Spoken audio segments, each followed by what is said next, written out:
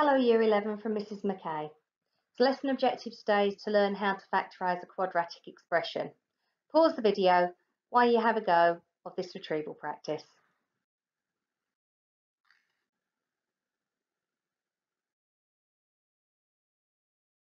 And here are the answers. Now this is the third time you've done this, so you should be getting 6 out of 6 now.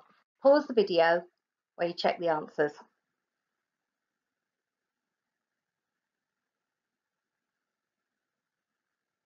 Well done.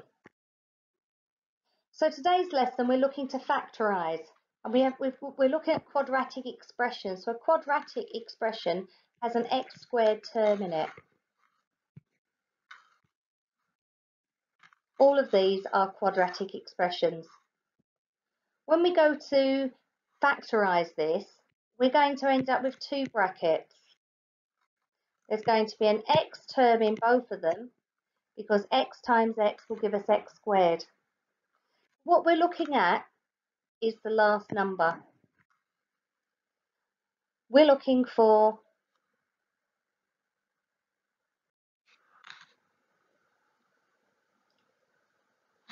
So we're looking for the factors of 16. So we've got 16, we've got 1 times 16. Okay, we're looking for the product. The product is going to make us 16. We've got 2 times 8, and we've got 4 times 4. Now to get the number that goes inside the bracket, we need to use these numbers here. So what we've got as a product, now we're looking to make the sum. So we're looking for two numbers that would make the sum of 10. So when we add them or subtract them, they would give us 10. Well, 2 and 8, 2 plus 8 is going to give us 10. So inside the bracket, we're going to write plus 2 and plus 8. And we're just going to check that to make sure that's right. So we've got x squared plus 2x plus 8x plus 16. And if we combine these two together here, 8x plus 2x is going to give us 10x. Okay, again, we're looking for the product. We need a product of 16, and then we need to be able to make a sum of 17. So we could still use this information over on this side. Okay, so which of these numbers here is going to give us 17? Okay, write down what you think that would be. Okay, so you should have written down x plus 1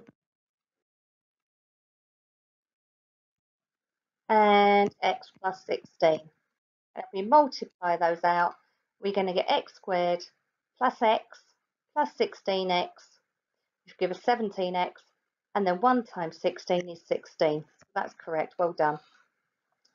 Again, we've still got the product of 16, but this time we want to make a sum. We want to make a sum when we add them or subtract them, we're going to get 8. So which of these numbers here could we use? Okay, so I'm going to use these numbers here. So I'll have x plus 4, x plus 4. So I'll get x squared plus 4x plus 4x plus 16, and 4x plus 4x. If I combine those together, I'm going to get 8x. Have a look at this one here then. Okay, we want the product of 81. So what two numbers would then give us 18? Pause the video while you have a go at that. Okay, so the product of 81. We've got 1 and 81. Well, that's not going to give us 18. And 9 times 9. So if we add 9 and 9 together, we'd get 18. Okay, so you should have x plus 9, x plus 9. So that would give us 18x. We can also write that x plus 9 all squared.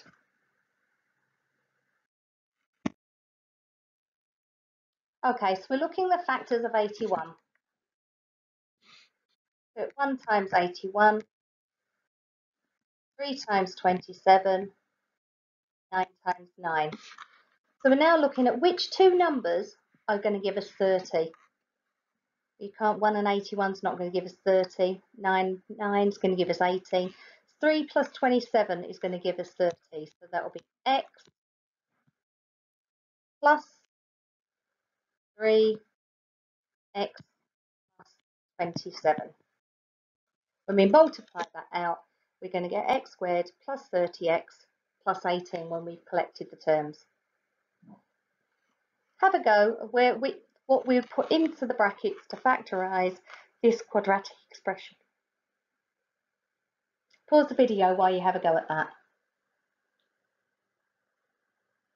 Okay, you should have x plus 81, x plus 1, and when we multiply that back out again, expand it, and then we collect the terms, we will have x squared plus 82x plus 81.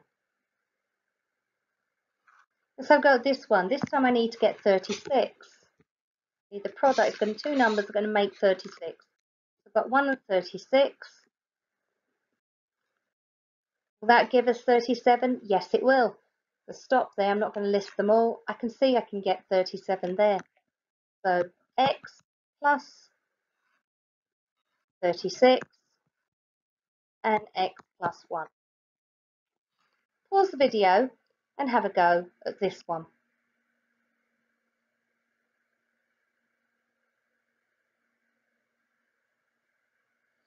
Okay, so we could do 6 times 6. Well, that's going to give me 12. But I could do 2 times 18. 2 times 18 is 13, 6. But when I add them together, I'm going to get 20. So I'm going to have x plus 2, x plus 18. When I multiply that out and simplify it, I'm going to get x squared plus 20x plus 36. So let's have a look at this then. We're trying to get 36 again.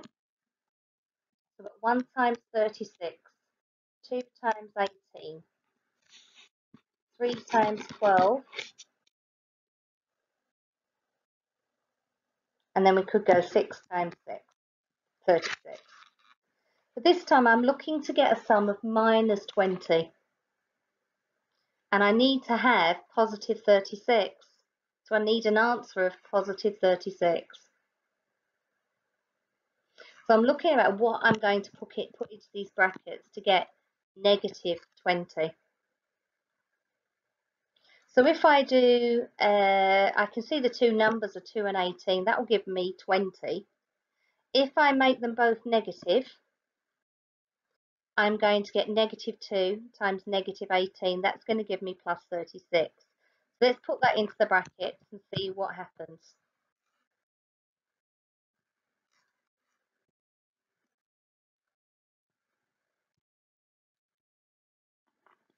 Let's multiply it out to check. We're going to get x squared minus 2x minus 18x plus 36.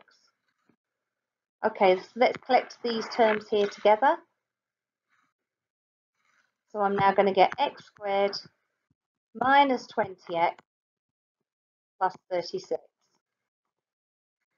Okay, so you're now looking, have a look at the we do.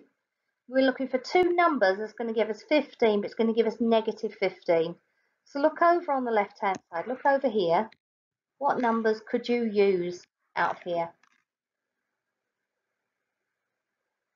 Pause the video while you have a go.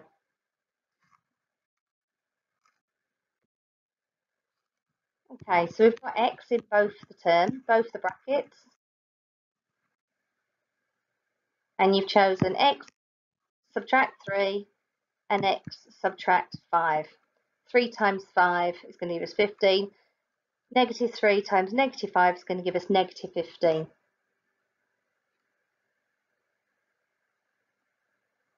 I've made it 15, but I really should have had 12, shouldn't I? Change that, make that 12. So I wasn't looking for the 15, I'm looking to make 36, aren't I? So minus 3 times minus 12. And the answers are here, aren't they? They are actually as the pair of numbers, and I should be using the pair of numbers.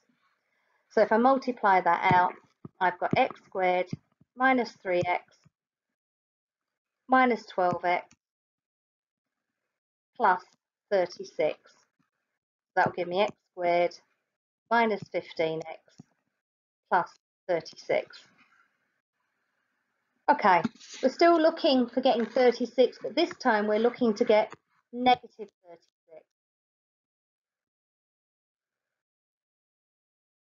So let's have a look at those then. We need to get negative 36.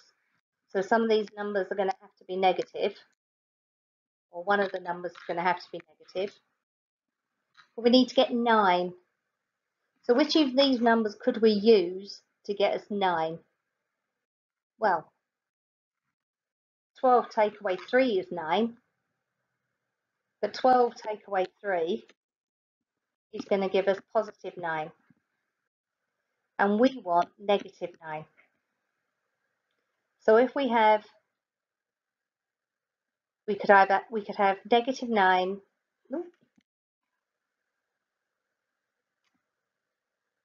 we could have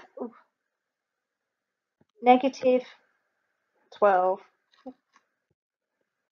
sorry, my screen's going funny, negative 12 plus 3, so negative 12 plus 3 is going to give us negative 9. So these are the numbers that we need to put in the brackets. X subtract 12 and x plus 3. So we multiply this out, we're going to get x squared minus 12x plus 3x, and then minus 12 times 3 minus 36.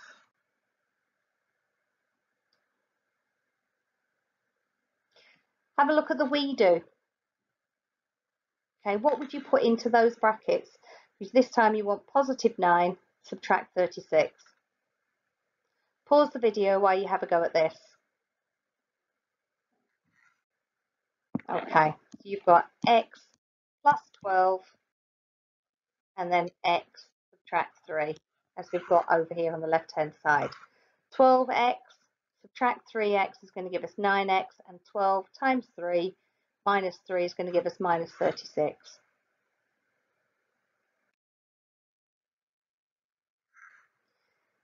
Okay, let's have a look at the final example.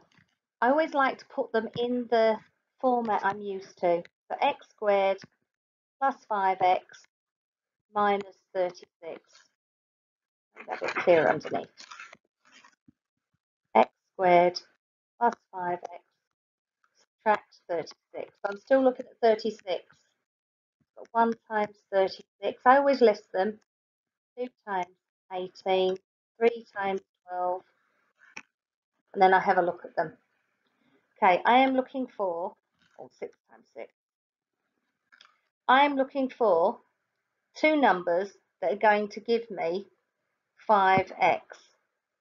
I need 5x. Have a think. Just pause the video and see what you think.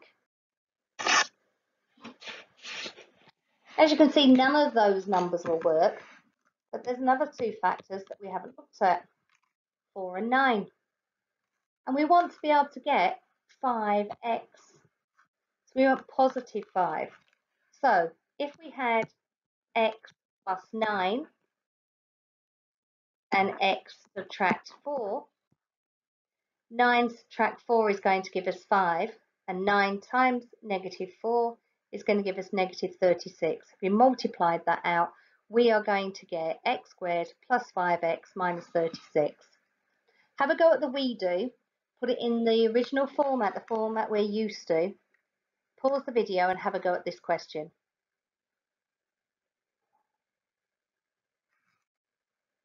Okay, so we've got x squared minus 5x minus 36. And you should have in your brackets x minus 9, x plus 4. Minus 9x plus 4x is going to give us minus 5x. And then subtract 36. Okay, let's have a go at these questions then. Give yourself about 10-15 minutes to have a go at these. Remember to list all your factors to find your product, and then to find the single coefficient term of like 7x or 5x, you're looking for the sum, where you add or subtract them to get that number.